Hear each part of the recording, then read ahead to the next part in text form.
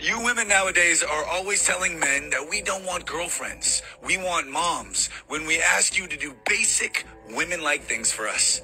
No, we want you to act like women in our mom's generation. You know, the women that raised us, the women that took care of their husbands, cooked for their husbands, loved their family, didn't want to go to work and abandon their kids, didn't want to party at the clubs all weekend and act like they hate men all the time. So no, we don't want moms. We want you to act like wives. Ladies, when you send us to the store, turn your ringtone on. It's not even in case we might call you, okay? We're going to call you. The potatoes aren't where you said they'd be. The guy who works here's never even heard of the hair stuff you use. And the aisle you said ketchup would be in is now cleaning supplies. Meanwhile, my wife can't go 11 seconds without scrolling on TikTok, yet every time she sends me to the store, she immediately gets into the shower after throwing her phone into the bottom of a lake. Can't get the girl to focus on a movie for an hour, but when she needs the most specific eggs they make, she cracks her phone in half and buries it like she's being tracked by the FBI. So I just gotta walk around Target like I'm studying for a chemistry test. Okay, organic,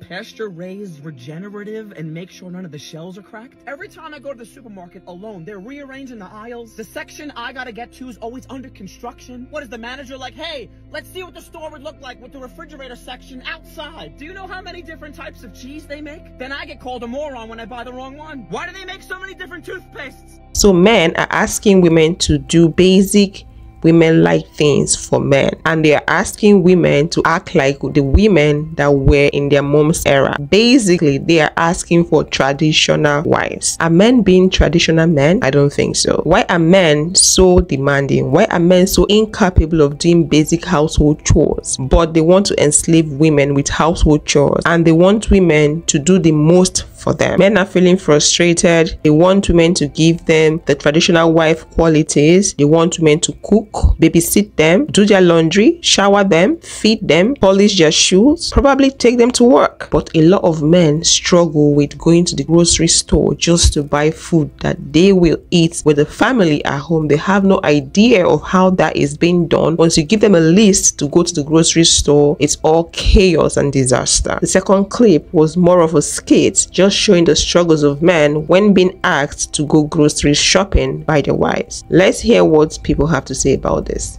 Act like wives. This man really just sat up here and said, we don't want moms. We just want women that act like our moms. Sir, you're not beating these allegations, okay? Some of these men want the 50s and 60s housewife so bad, but that's not what women want. We saw right through it. Our mothers and our grandmothers, they warned us. Those women weren't happy and they don't care. They still feel entitled to your free labor. They want you to do it and not complain about it. And the only way for you to do that is for them to have some kind of financial control over you. Your independence scares them because they need you to need them.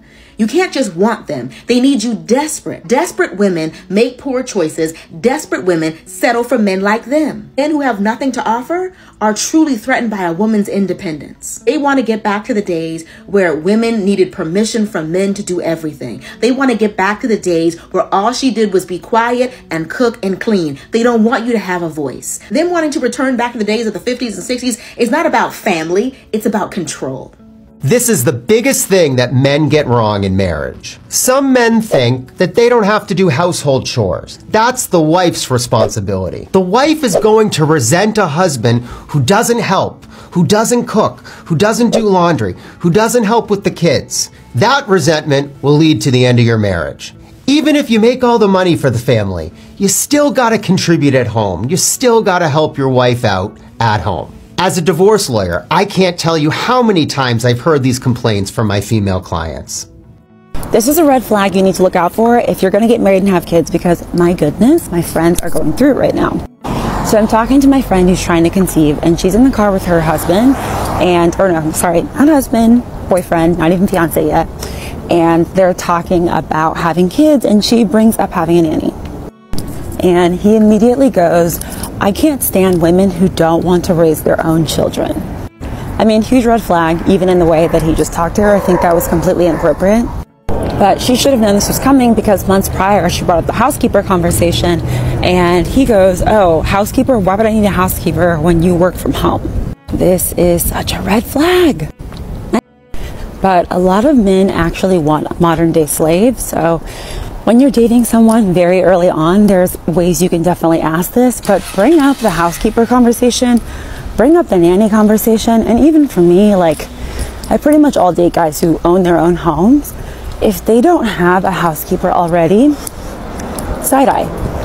A lot of men had mothers who were so self-sacrificing, especially black men, that they don't even know what it looks like to have a regular amount of help. What is the most romantic thing a man can do for a woman, and what's the most romantic thing a woman can do for a man? Okay, so I'd say the most romantic thing, I'll just use my own marriage, for instance. Obviously, for a woman being able to cook and clean, but I'll give some more specific examples, like what I do. I wake my husband up with a massage and coffee every single morning, and every single night I'm scratching his scalp and like giving him a back massage until he falls asleep. It's important that he falls asleep first. And I would say something that's romantic that he does for me. Well, since I do all of the cooking, it's nice when he takes me out for dinner because it's like a little break and it's just special. And then also even just while we're here in Miami, he's kind of like my little bodyguard, like making sure if there's any men walking by, he just like puts his arm around me and just making sure that I'm protected. That's really romantic. And that's something that a woman could never do for a man. Are men intentionally enslaving women with household chores? Are men intentionally being lazy? Are they intentionally refusing to assist with household chores? A lot of men believe that when it comes to household chores, that is where the woman belongs. They have nothing to do with household chores. It's not manly for a man to do household chores. A lot of men out there have that mindset, have that mentality, and I don't think we should blame men that think that way alone. We should blame the society and also those men's mom, because who brought them up? Who raised them should be the question. How were they raised? Some men are very dirty. I just want to put this out there. Some men are very dirty. You can't go to their house and breathe fresh air. They don't do their dishes. They don't wash their beddings. Some men are dirty. I'm not even talking about those dirty men. I'm talking about those men that when they live by themselves, they will clean up. They will do the chores. But once they have a woman around, they hands up and they don't want to do anything. They become lazy automatically. Why is it like that? Why is it like that? In Nigeria, a lot of men believe that it's not manly for a man to be found cooking in the kitchen. It's not manly for a man to be in the kitchen assisting his wife with chores. It's not manly for a man to be seen sweeping the house, mopping the floor. A lot of men reason that way. Not all men, but a lot of men. And some people, it's part of your tradition. Even in a situation where the man is not being man enough, the man is not footing his bills, and you have the woman still working at home, doing the house chores and going out there to work, they still have the same mentality. They expect the woman to do everything at home and still go out there to work and still contribute money to the running of a family. Some people are naturally programmed that way. Some men are naturally programmed that way, and this stems from how they were brought up. In such homes in Nigeria where these kind of men were brought up, you would realize that the girl child were being forced to do the house chores while they were growing up, and then you have the male child, because they are the golden children. You would have them play video game all the time, not assisting with house chores, and you would have their mom telling them, oh, you're the man, the woman is supposed to serve you, don't have any business with the kitchen. And then when you train up a child like that, what then do you expect the child to become when the child grows up? The child is going to be what you put in them, because you have inculcated a lot of teachings, a lot of doctrines into this child, and when the child grows, the child is not going to depart from that. So when they start living out what you taught them to be you as a child, and then the same women will come and they'll start screaming, oh, men are like this. It's crazy. I know men also play a huge role when it comes to bringing up a child, but mostly the kids spend more time with the women than they spend much more time with the men. So that's where I'm blaming women more than I'm blaming men. I think we should face the problem from the root, and mostly it has to do with the upbringing of that child, of that son, and women should do better when it comes to bringing up their children. Why is it that if a man shares his home with a woman, he expects her to be his servant, but if a buddy wants to rent a room, he'll charge him a set amount of money? Here's the interesting thing. Men are unfair in this because they do not realize that by expecting a woman to clean their house, perform all of those activities in the bedroom, and then share the same room, you see, that is a much shittier deal than if they were to just rent a room.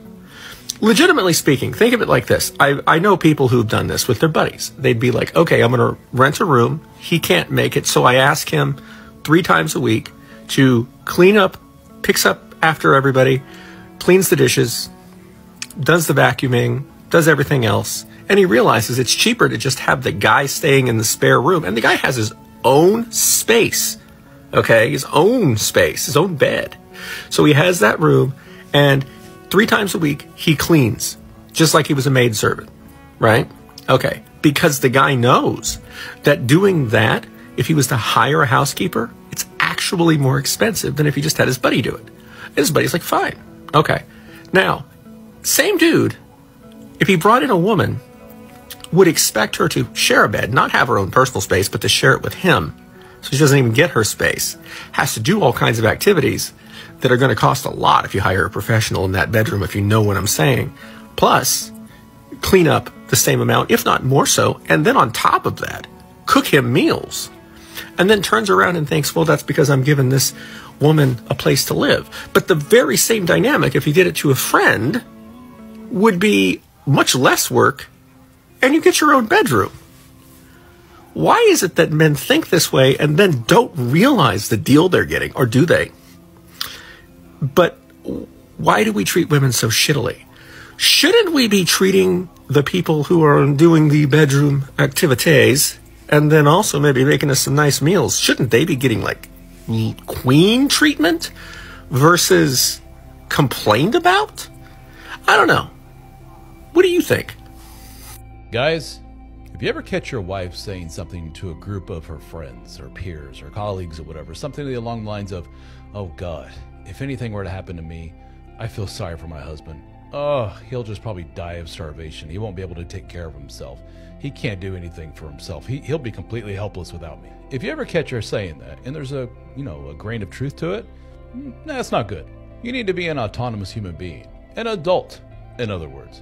My background is that I was raised by 2 parents who worked a lot. And something that my parents instilled in me, thankfully, was basically learn how to take care of yourself and how to do a lot of the basically house duty stuff all by yourself. So as a kid, I did laundry, cooked for myself, ironed clothes, etc. It wasn't looked at as some kind of feminine thing that I was doing. It was just learn to take care of yourself, dude. You're a big boy now. You don't need mom and dad to do all that stuff for you. Same kind of thing with men. There are a lot of men out there that are still operating in a very old-timey kind of paradigm where it's husband works, wife stays home and does housework. That's kind of the understanding in the world. Or probably their parents did it and their grandparents, etc. But even though his wife works just as much, if not more than the man, even though the wife makes a ton of money, probably even more than the man still sees it as, well, a lot of that stuff is just kind of feminine in nature, that work. You know, the mopping of the floors and dusting and so forth. I'm a dude, I don't do that kind of stuff. That's not good. You're kind of hiding behind this facade of masculinity, that men don't do that kind of stuff. And what's ironic is that you're making yourself less masculine and more dependent upon mommy, aka your wife, to do very basic stuff. Ladies, close your ears for a second. Guys, this shit is not hard at all, okay? Take it from a guy who's been doing this kind of stuff basically my whole life. These are the signs of a lazy ass man. He sleep all damn day. He ain't cook nothing, ain't clean nothing, playing games all day, food all over the couch. If his mama didn't make him clean up, how in the hell you gonna make him do it? You just take care of somebody else's child. Number 2, he complain about paying the bills. When he stayed with his mama, all he had to do was eat, shit, and go outside. He think he can do it with you. Stop being so damn nice. Tell his ass to pay or find somewhere else to stay. Number 3, you gotta pump your own gas while he's sitting in the car. It's a damn shame. It be cold outside. That man in the car on his phone, she out there freezing, pumping about $15 worth of gas, he gonna burn out. He don't care about you catching the cold, as long as he can use that car to hit the road. Number 4, he don't want to keep the kids.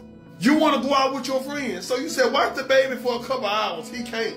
But when he want to go somewhere, he goes somewhere. You stuck at home with the kids. You can't have no good time.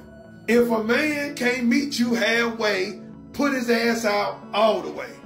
Let's talk about basic life skills that a normal human being is supposed to have for survival. And it's sad to know that a lot of men lack that. A lot of men out there don't have the basic life skills, the basic skills you need to survive as a human. But they depend a lot on women for that, for women to come through for them when it comes to the whole survival life skills and all that. So I will just have a quick conversation on that, then I'll move on to the next video and hear what people have to say about it. We'll talk about the communication skills. A lot of men are so bad at communicating. They don't know how to express themselves. I don't know if I'm going to blame it on the men or on the society. I think at this point in time, men should start taking responsibility for their shortcomings. You can't be heaping the blames on the society all the time. If you are an adult, you have the opportunity to change your ways and do better. You have the opportunity to learn and unlearn bad behavior. So if you still have that bad communication skill, then it's on you and not on the society. Critical thinking, some men are not good at it. I'm not saying all men. Some men are not good at critical thinking, problem solving. They are supposed to be the leaders of the home, but some men, when it comes to solving problems, they are nowhere to be found, and you always see the woman in front solving the problem, the woman in front thinking critically just to solve problems at home. A lot of men are not good at that area. I don't know if they are scared of it or they lack the skill. My focus here is in a household setting, not in a workplace setting. So the organization skills I'm talking about, a lot of men don't have it when it comes to the house. When it comes to arranging the house and putting things together, they don't have it. But when they go to their workplace, you would see them doing the most there. I don't know if they are being pretentious or I don't know what to make out of that, but we see that a lot. A lot of men lack emotional intelligence. That's the truth. A lot of men are cold when it comes to their emotions. They don't know how to tap into someone else's emotion. They don't know how to be sensitive to someone else's emotion, how to understand how the person feels and what to say and what not to say. A lot of men are struggling with that. Not just men alone, it's both gender. I'm just focusing on men alone because this video has to do with men the most for now. A lot of men don't know how to cook. They depend on women to eat, which is bad. It's appalling because as a human being, you should know how to cook. That is a survival skill. You should know how to cook. You should know how to feed yourself. You should not depend on the next person to feed you. If you're not a child, if you're not a baby, as long as you are an adult, you should be able to know how to cook. But a lot of men don't know how to cook, and they will tell you, oh, we can always buy food. I'm not saying you must cook for a family to function, but at least this is just basic skills. Just learn it. It's not hard. Learn how to cook, and you can learn that online. We have YouTube. We have a lot of platforms where people learn things for free. You don't even need to pay any money to learn. Personal hygiene. Some men are so dirty. You go to where they live, you cannot breathe. Some men don't take care of themselves. Some men depend on their women, their wives, to do their laundry. A man will come into the house, take off his shoes, and he leaves it there for his slave, the wife, to come pick it up, do the laundry, iron it, and then he wakes up the next morning with iron clothes. He wears the clothes and goes to work. I don't get it. What kind of princess treatment is that? A lot of women out there are just unintentionally enslaving themselves and giving their husbands kingly treatment that they don't even deserve. Some men don't care about your health. They don't care about self-care. Talk about going to a therapist. Oh, why should I go meet a therapist? Oh, mental health. They don't want to hear about that. Going through the list I have, you can see that a lot of men lack basic life skills. And I think this is something that parents need to hold on to. If you're bringing up a child, especially the male child, you need to instill all them skills in those kids because it's important. As a human being, it's important. You cannot depend on the next person to survive. It doesn't make sense. Let's hear what people have to say.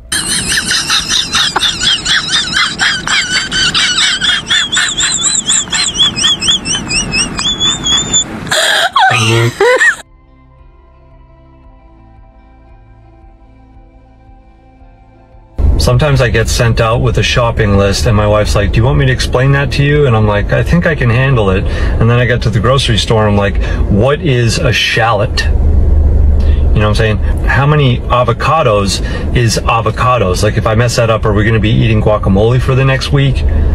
Apples, cinnamon, shit take mushrooms. That's a little rude. Tomato sauce, dill weed. What aisle is that in? Milk. That's way too vague. Okay, in my house, we go through stuff like oat milk, soy milk, rice milk, coconut milk, almond milk, every kind of milk. The only kind of milk we don't drink is milk. Okay, I don't even know what milk tastes like anymore. How do you milk an almond? This is gonna take me an hour and a half to find all this stuff. I should have asked more questions. Okay, thanks, bye.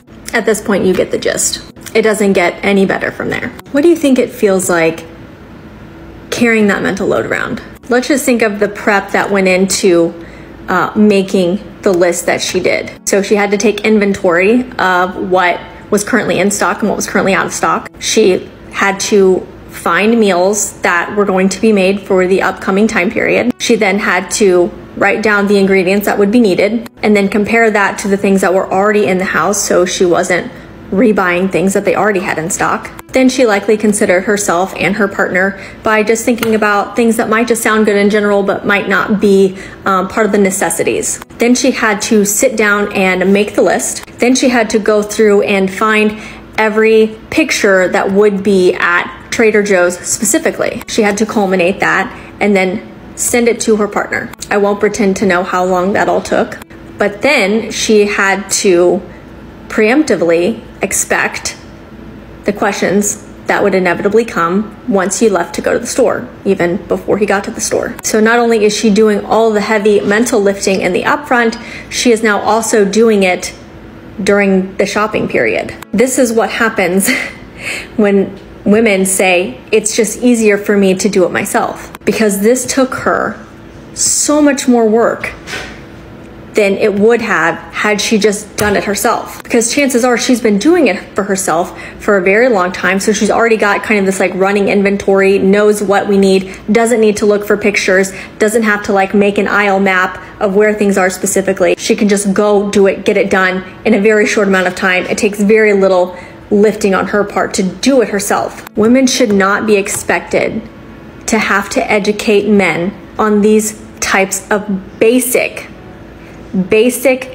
bare minimum life skills. If you have lived with a partner for any amount of time, you should know the type of food that is bought in order to feed you to. It should not be expected that women continue to educate men on basic human skills like grocery shopping, like meal prep and planning, like basic consideration for your partner in the home that you share together. We don't know if she found that whole process to be worth it to do it over again. We don't know if she feels confident that her partner could do it again. But then we have to ask ourselves, how many more times would she have to do that continued heavy lifting in order for him to get it, to be able to send him out on his own, have him make the list, have him do the inventory, have him go out and get the food that's necessary, get the essentials that are necessary. These are not things that we should have to teach men, boys, over the age of, I'll be generous here, 18. It should never be expected that your partner carry that amount of mental labor all on their own and then provide even more additional labor in order to teach another adult how to do basic life skills. Yet women are still expected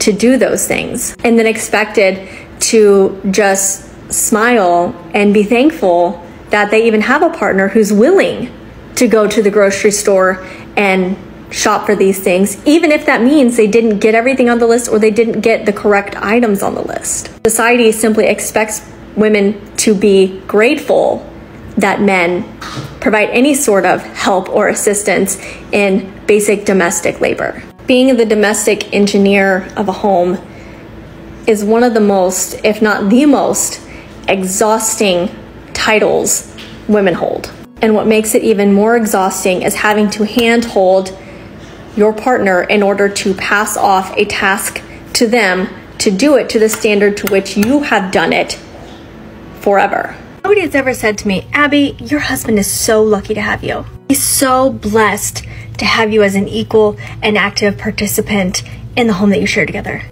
Nobody has ever said that to me and has probably never said that to my husband either. You're so lucky that your wife helps you around the house. You're so lucky that your wife babysits the kids for you so that you can go and play golf. I get told constantly how amazing my husband is, how blessed I am that I have a husband who participates in the home, who shares the domestic load equally with me. I get told constantly that I shouldn't take it for granted, and I'm blessed. Question for all you stay-at-home moms out there. I've been staying home with these two hooligans while my wife goes back to work and is training right now. And I'm just wondering, when do you have time to poop? If I leave them by themselves for 2 seconds, she's gonna whack him. No. Or she's gonna throw all my folded laundry all over the room. The struggle is real. My favorite thing about being a stay-at-home dad mom is that I have 5 million things to do. I'm overly caffeinated. I don't actually get anything done. I feel like I have ADHD. I have 10 million ideas and I don't know which one I'm supposed to do. All I end up doing is, again, drinking too much coffee, making a really shitty lunch for a toddler who's not going to eat it. And then what happens is I eat it when it's cold and then I give up. If your kids aren't doing chores, you are ruining their life. When they get to be about, I don't know, mid-20s, 30s, they're going to end up getting divorced, and here's why. They're going to think that it is their partner's responsibility to clean the house. And eventually, their partner's going to get fed up with that, and they are going to leave. And most people, especially men, do not do well if they don't have a partner.